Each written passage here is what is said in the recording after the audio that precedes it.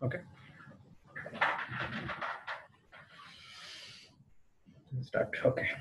So, good afternoon, everyone. I would like to thank Vasavi Hospital and the marketing team to give me this opportunity to talk on this topic. Today's topic of discussion is hand injuries, an overview of a hand injury. Why is it important? How do we have to manage? What is the importance of this talk? So, is it really important to discuss about hand injuries? So many of the people come back with hand injuries, and the most of them lie in low socioeconomic status. So the treatment usually is not given properly. Most of them have a lot of misconceptions. For example, if there is any finger injury, does it grow back? If there is an amputation, they feel it is a lizard tail and it might grow back.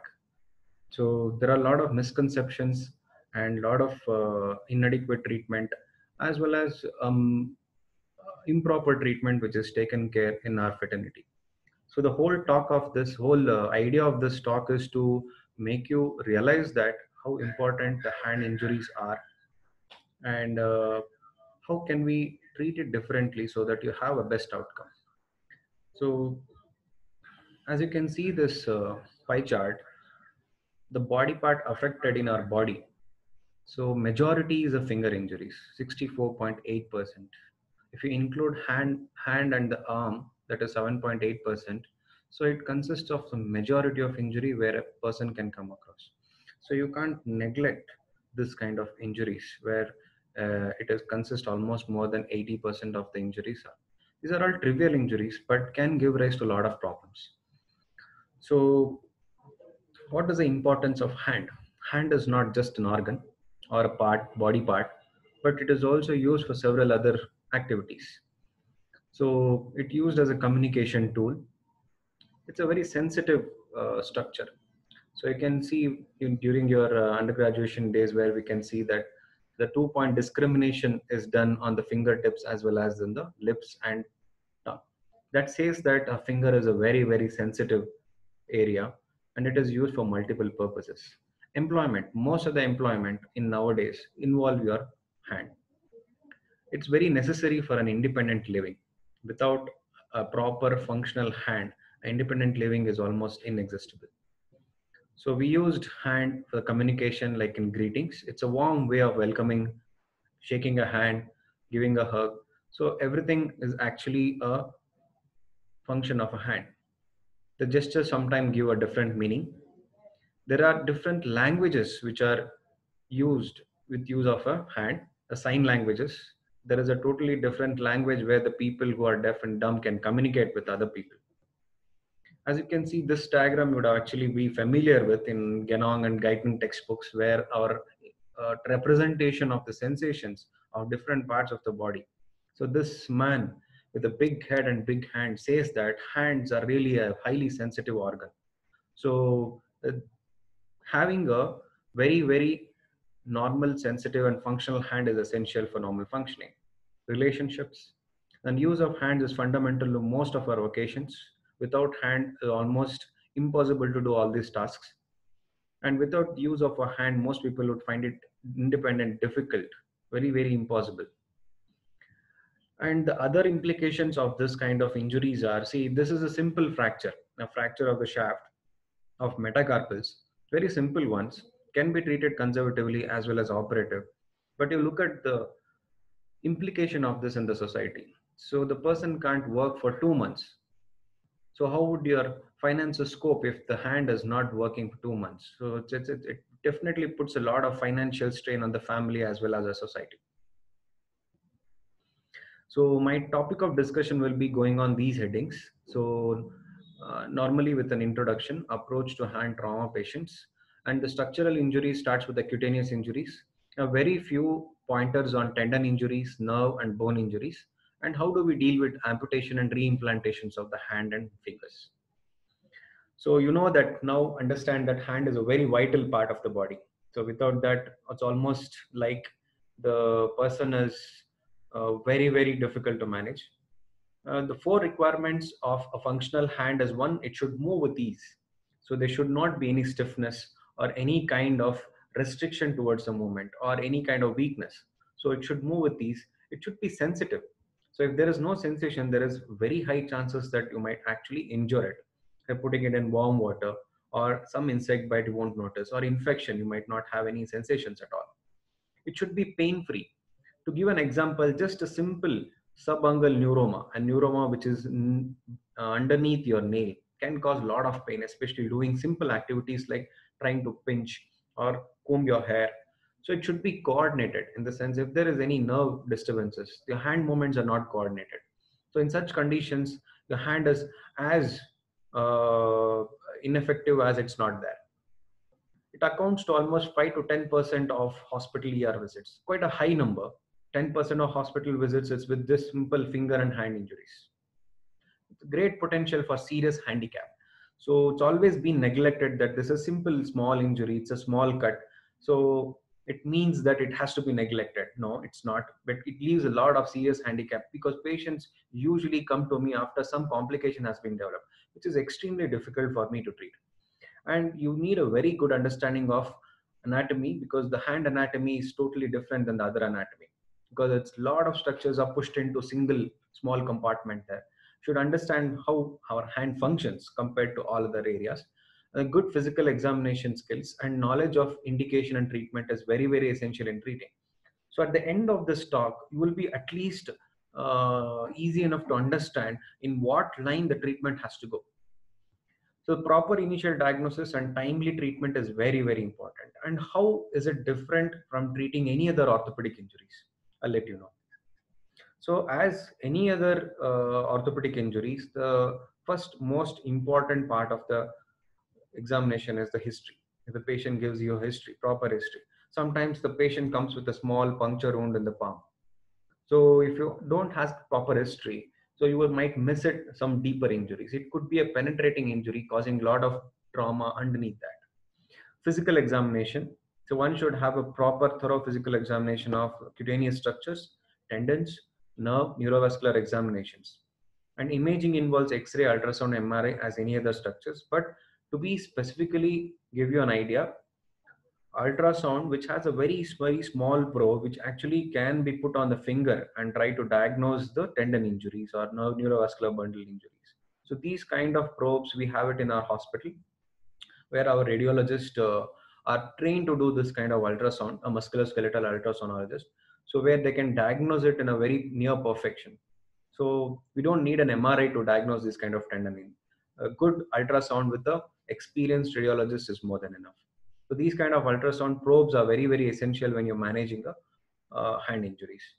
So starting with the cutaneous injuries, which is extremely common, I'm 100% sure you would have come across during your practice, as well as during your own family, friends. And everybody will have some kind of injuries, especially in this. It could be a small cut, starts with a small cut, go on to become an amputation. We don't know. Okay.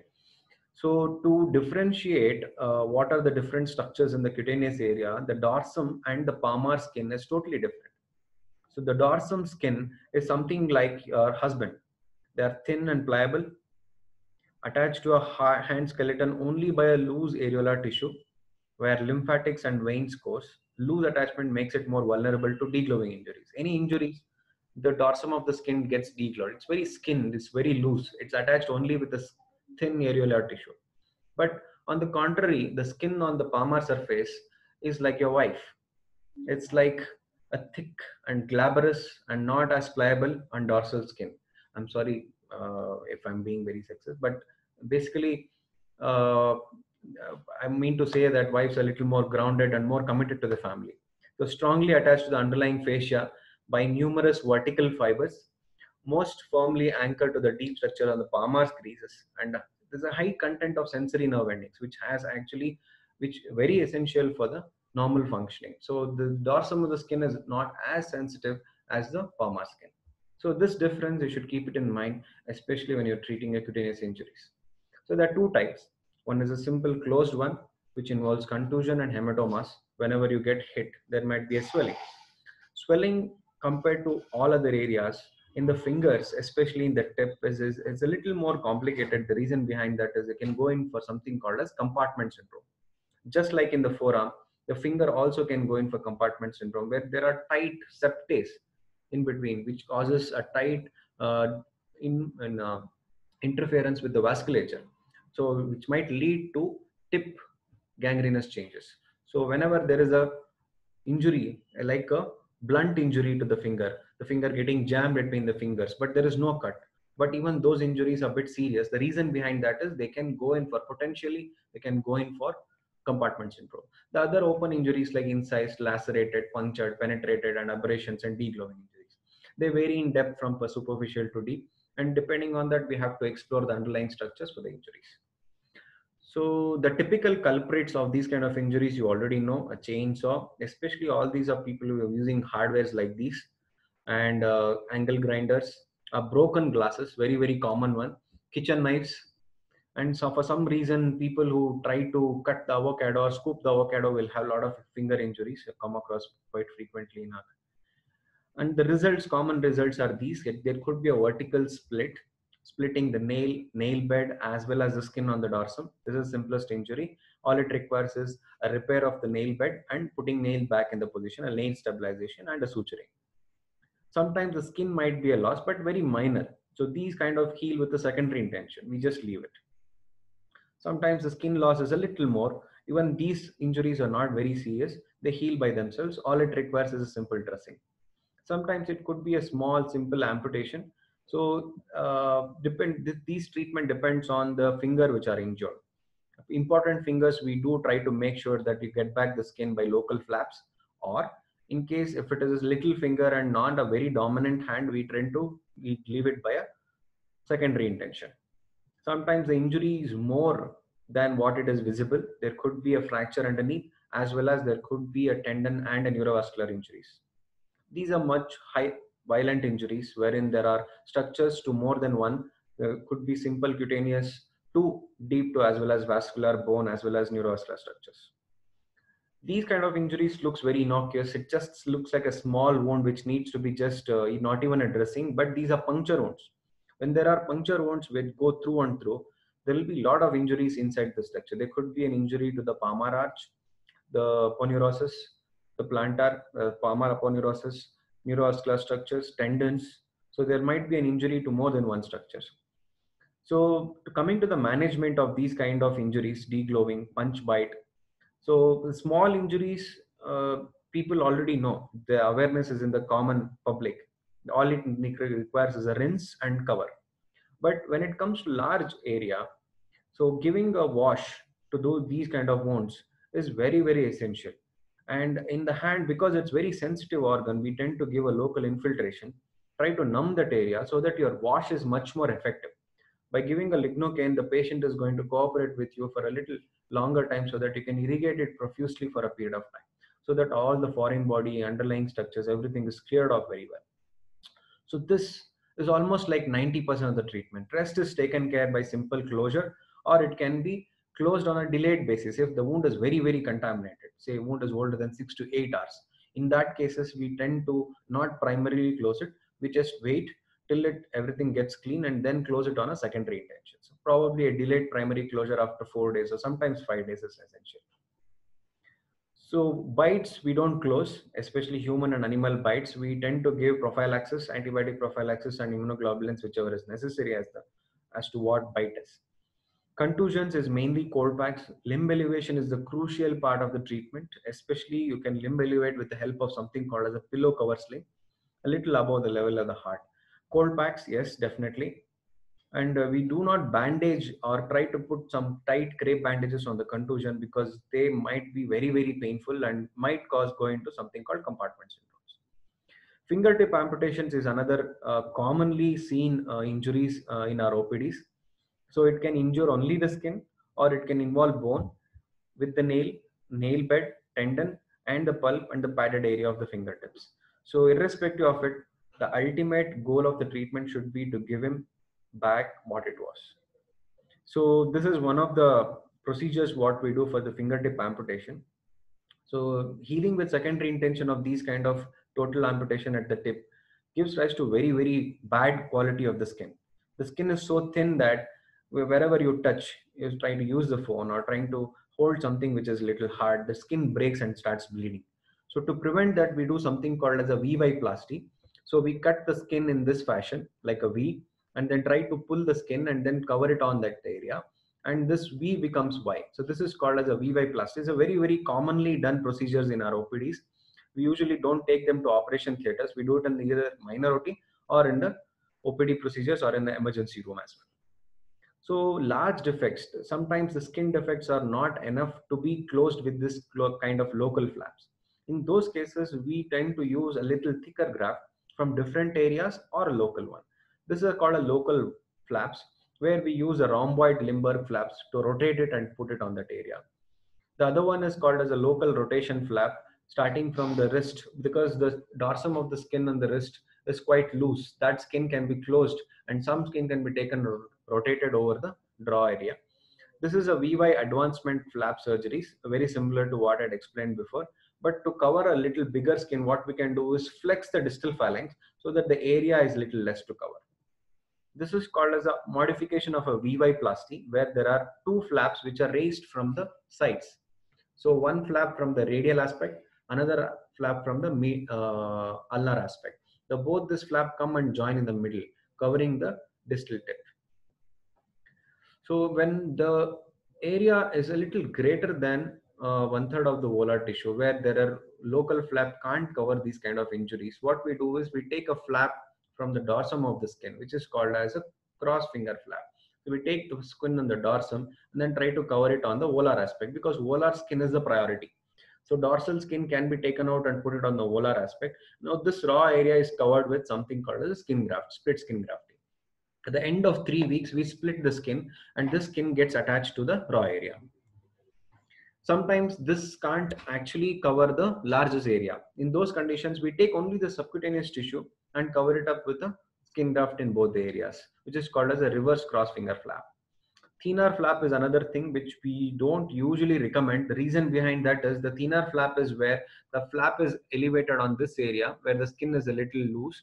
This is a glabrous skin. So the amount of skin which we can actually harvest is very less. One second thing is, once that heals, the skin is taken and it heals on the skin. The finger which is on the donor area heals well, but the skin on the donor area, the recipient area heals well. But in the donor area, it becomes a scar.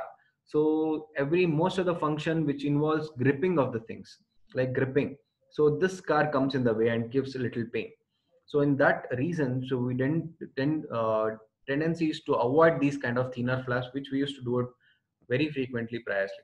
Annular flap, where we can actually take the circumferential flap from the one area and then try to advance it and then try to close the tip, and the rest of the area is covered with the skin grafting. This is a homodigital bipedal island advancement flap, where we can part of the skin can be advanced from thumb and then put it on the distal area, and the remaining area can be do with the skin grafting. So these are all microvascular repairs, wherein we use our loops as well as microscope to have a magnification so that we can dissect out the vessel very neatly and then try to advance the flap so that we can cover it at a better place. And the traction on the vessels should not be there. If there are any traction, it can go in for necrosis of the flap and causing amputation of the thumb. So thumb is always a given first priority. Index is the next, middle finger, followed by ring and little finger. So the repair of the thumb we have to maintain the length as much as possible. Reverse vascular pedicle graft, where we actually take a vascular island from the middle part of the phalanx and then try to rotate it and put it on the deep. This is only when the skin is not good for the local flaps. When the local area is really large, so the local flaps are a little difficult, so we do something called as a reverse radial artery flap, where the skin on the radial artery, which is based for the radial artery, is taken and rotated and put over the raw area. So these kind of extensive repairs leaves a lot of scars, but our aim is to aim for a functional recovery more than the cosmetic one. So dorsal ulnar artery flap is another thing which is actually used to cover the ulnar aspect of the palm.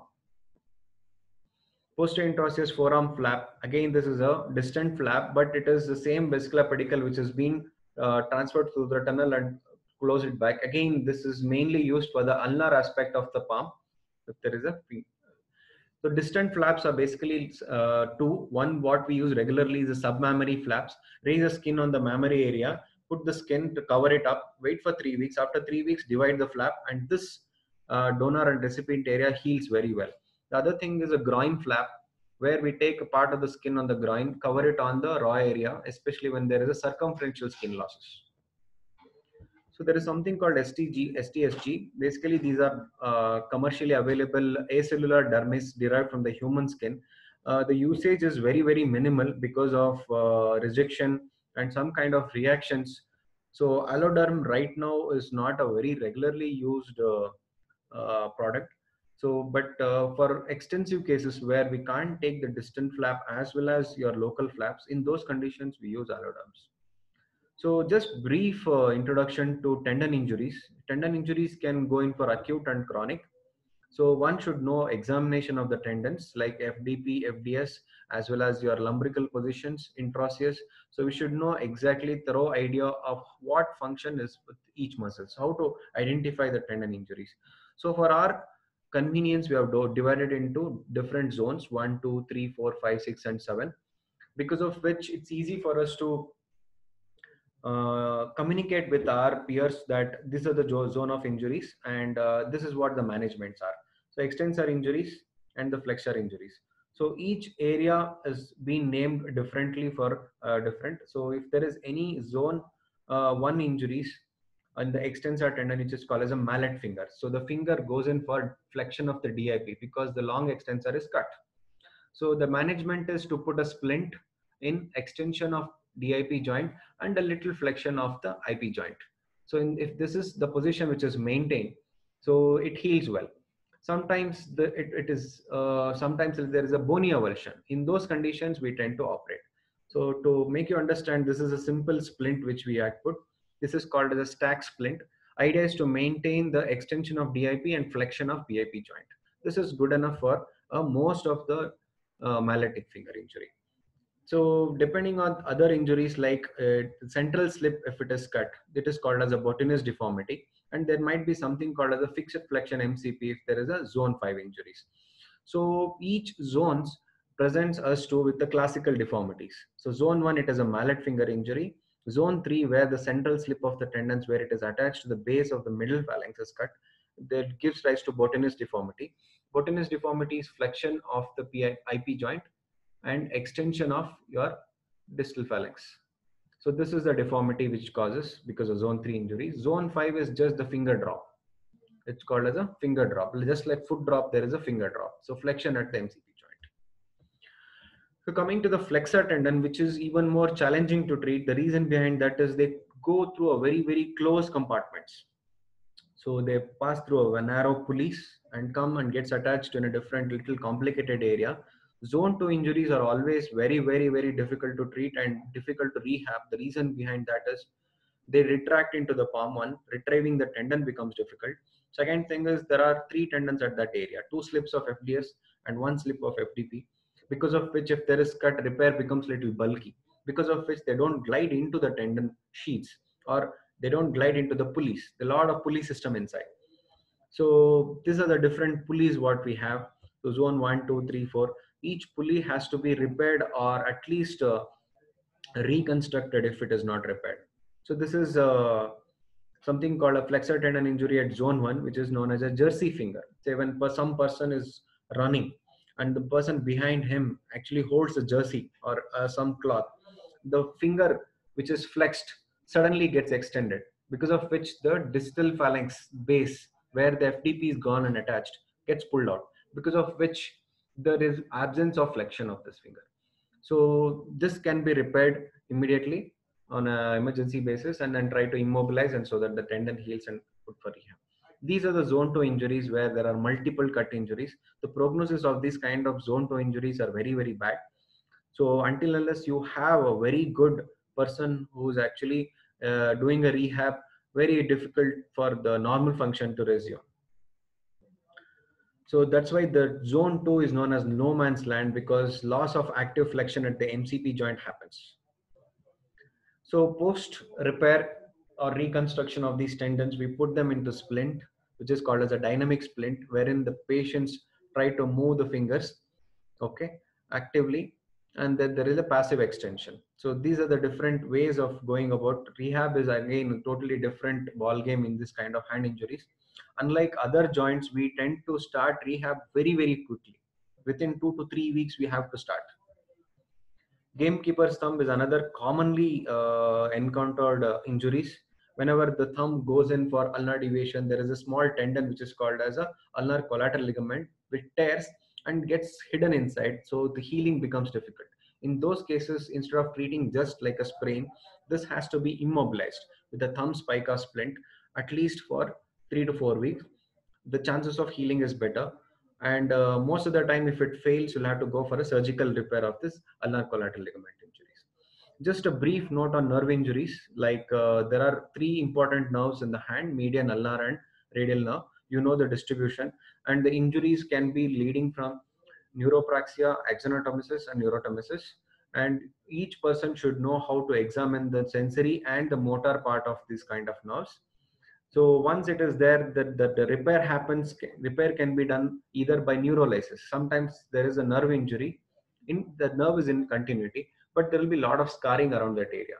So what we do is we go and release all the scars, which is called as a neurolysis. So once the scar is released, so nerve will start recovering and give rise to sensation as well as the motor repair.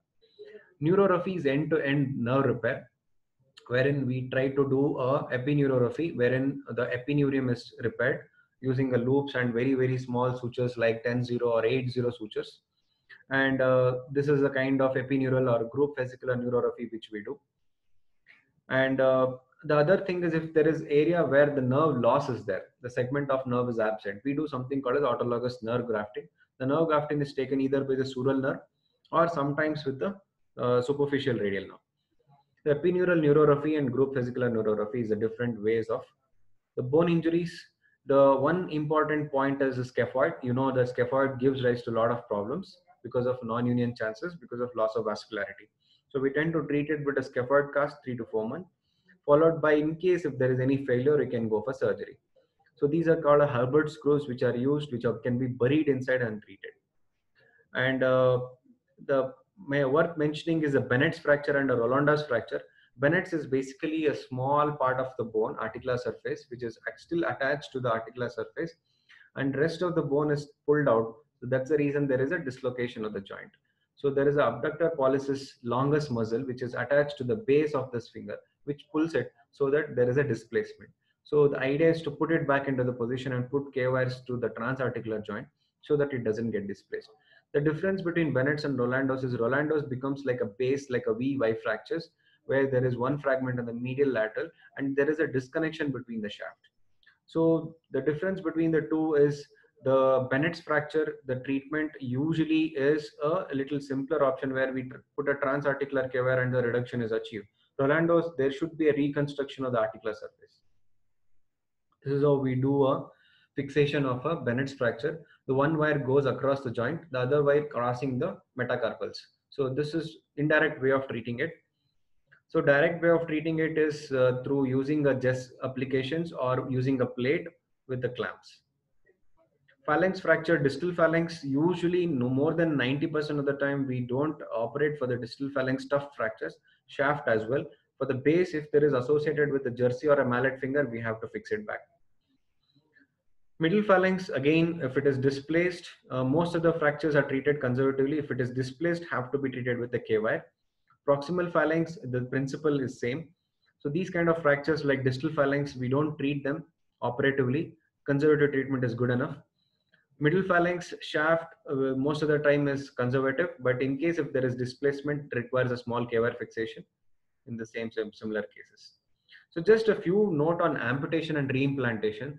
So people come with this kind of amputation where the thumb and the index finger, which is the most important part of the hand, is amputated. So to give you an idea how to send these kind of patients to our referral centers, especially on the patient you're referring to me with this kind of amputation, their patients will have the amputated limbs. So how do we send that?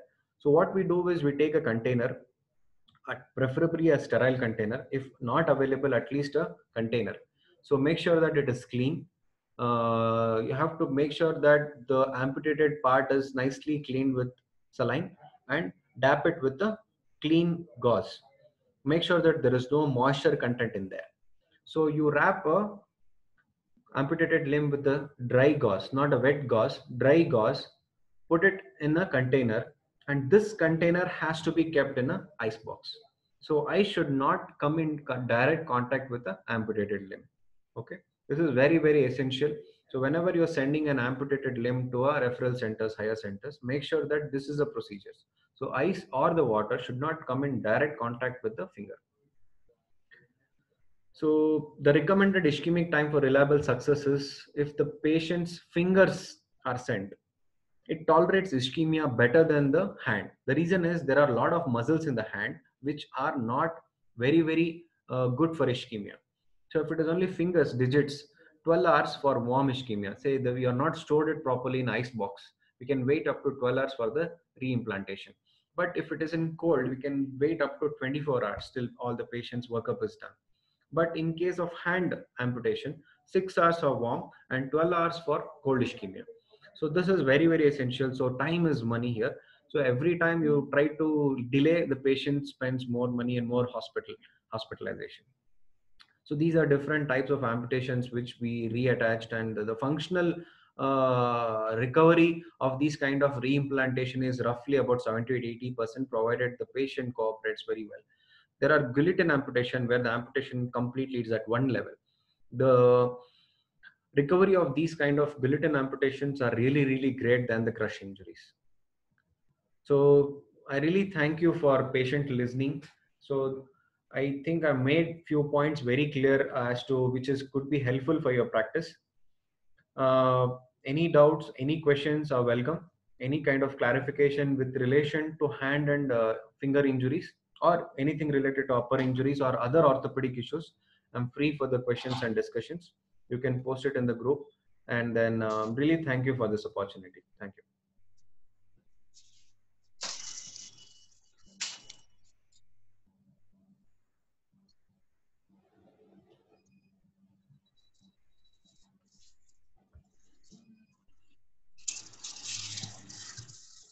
Yes, sir. I can hear you.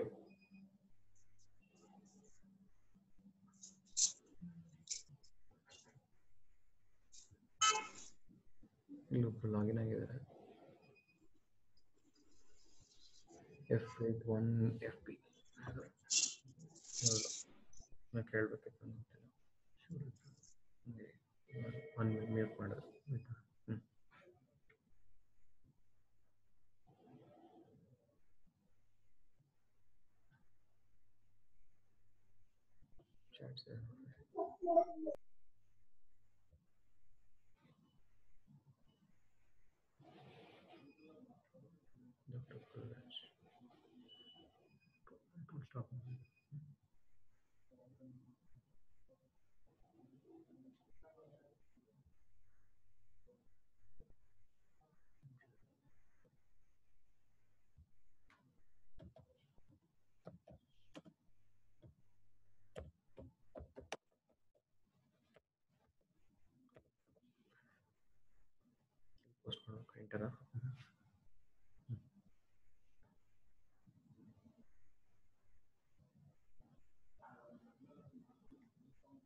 The question is, what is the role of K-wire in case of this kind of injuries? K-wire is like a workhorse in kind of finger and hand injuries. Without K-wire, we don't take up any kind of bone injuries. There is a book written by someone called as Dr. Rex, who's a orthopedic surgeon in Coimbatore. He's written a wonderful book, which is one of the kind in whole world. Nobody has written a book on K-wires. So he has written something called as the safe corridors in the hands. So you can actually point out where we can insert the K-wires in the fingers, because there are a lot of important structures. So you can actually go through the tendon, through the vein, through the arteries. So they have actually charted out a lot of safe corridors which can actually be used to put the K-wires. And majority of the time, the hand injuries are always treated with K-wires. Only few exceptional cases are with just external applicators. Other than that, I think they use plates, mini plates like 1.3 and 1.4 plates only for a very complicated cases.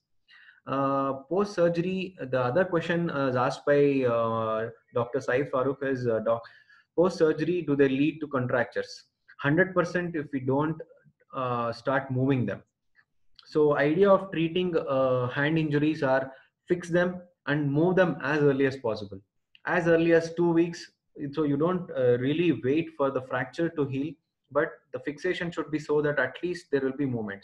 So there are something called as dynamic external fixators, wherein you can move your fingers, but still the fracture is held in position. So these are different ways of treating a fracture in the fingers, wherein the joint is still moved, so that to avoid the contractures in the joints. More than the contractures, we have this tendon shortening, collateral ligaments contractures, and intra-articular adhesions, which causes a lot of stiffness in the fingers. So the DIP is more prone for stiffness.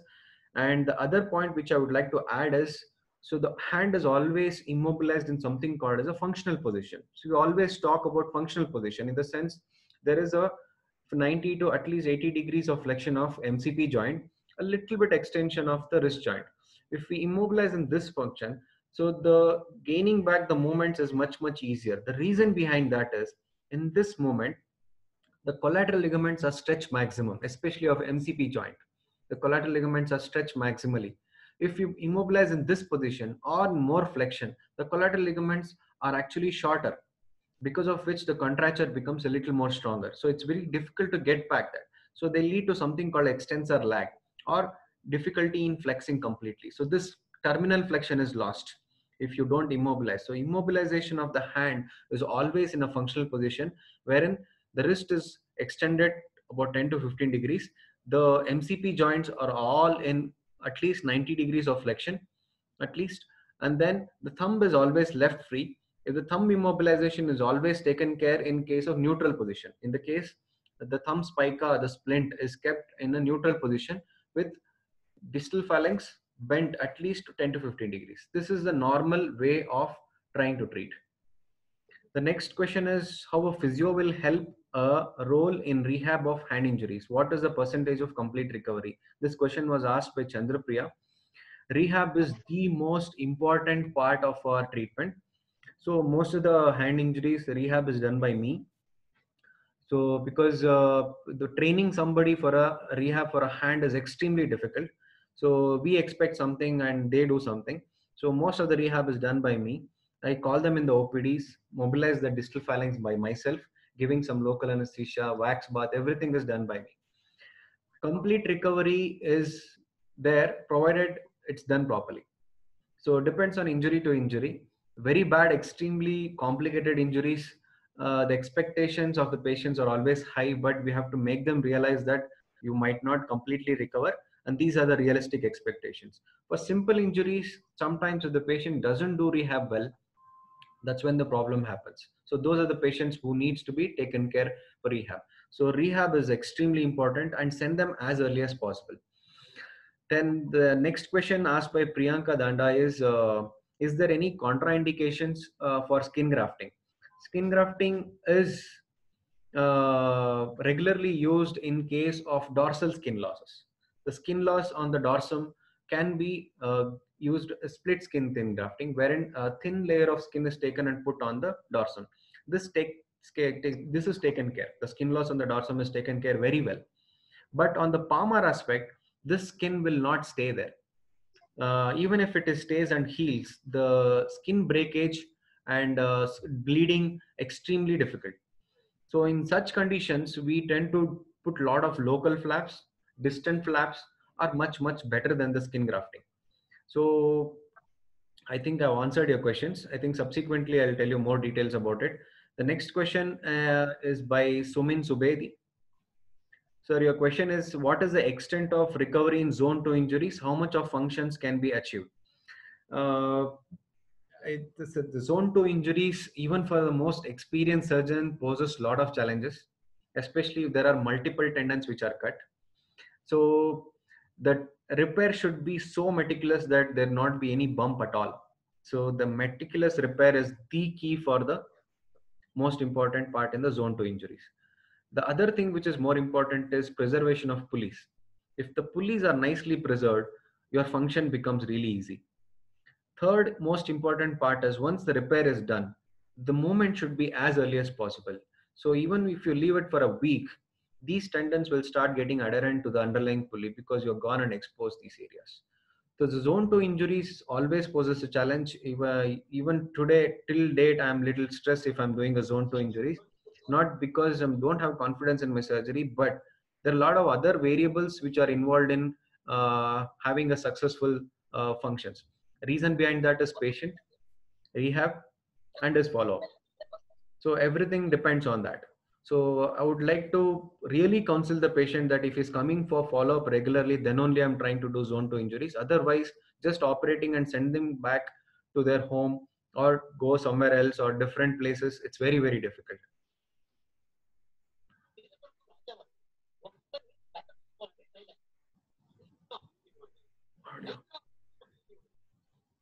Welcome, sir. The other question which was asked was again sending an amputated limb. So I think I've already explained it to you in the presentation. If you're not heard the presentation, cleaning that properly, no need of any antiseptic solutions. You just have to clean it with a normal saline, wrap it up with a dry gauze, not the wet gauze, put it in a sterile container, nicely cap it so that no air goes into that. That has to be kept in an ice box or a bag which is surrounded by the ice. So make sure that there is no moisture or direct ice in contact with the injury.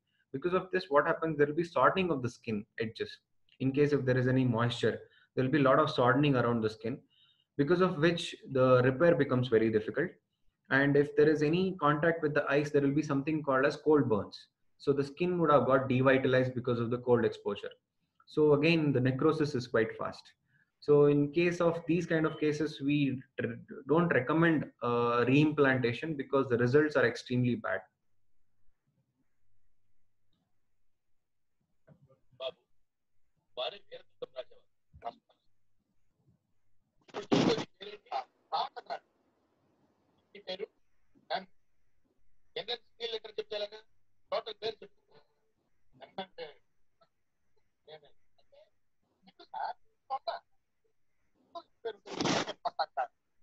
One more interesting question which has come up.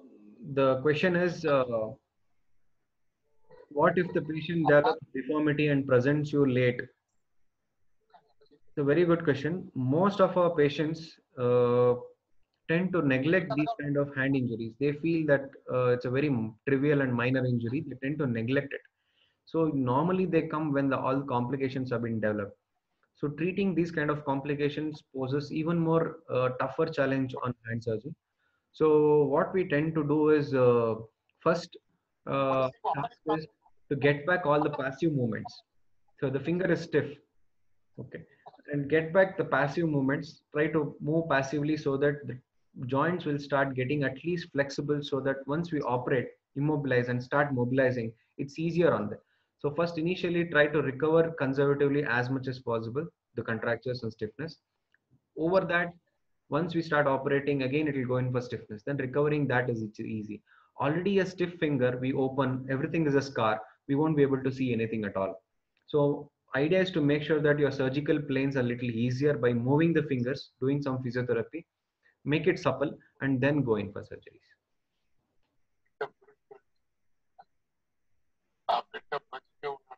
If there are no other questions, I think we're going to conclude the session.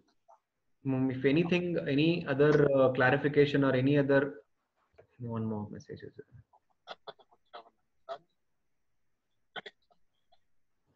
Any other clarification, my number is in the group. You can contact me for any clarifications or any referrals, any kind of help within which involves upper limb trauma. Generally, starting from the hand till the clavicle. So any kind of clarification in these aspects to help you out. Okay, thank you. Thank you.